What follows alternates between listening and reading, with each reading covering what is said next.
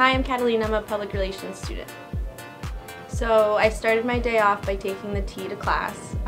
It's super cold outside lately, and coming from Florida, that's probably the hardest part of the day.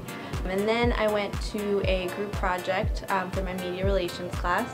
We were working on a campaign we're doing for our class. Then I headed to my actual media relations class with Professor Chandler. That's probably my favorite class that I'm taking right now. We did some group projects, some group work. After media relations class, we head over to lunch at the trolley. We usually go about once a week, which is probably my favorite part of the week. And then after lunch, I work in the grad services office. Usually I go in between class. I'm a grad services assistant, and I basically answer emails to prospective students, give them tours, and talk to them and give them information about BU.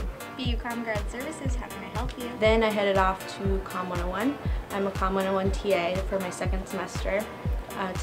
This week we're learning about the journalism department. And then after Comm 101, I head over to teaching techniques with Dr. B. Hill and the rest of the TAs.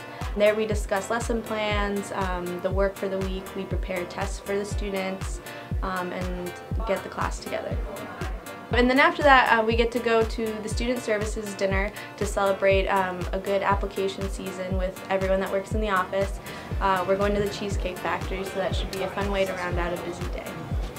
I am enjoying my time up here in Boston. The city has a lot to offer. I've made so many great friends, especially through the Comm 101 TA opportunity.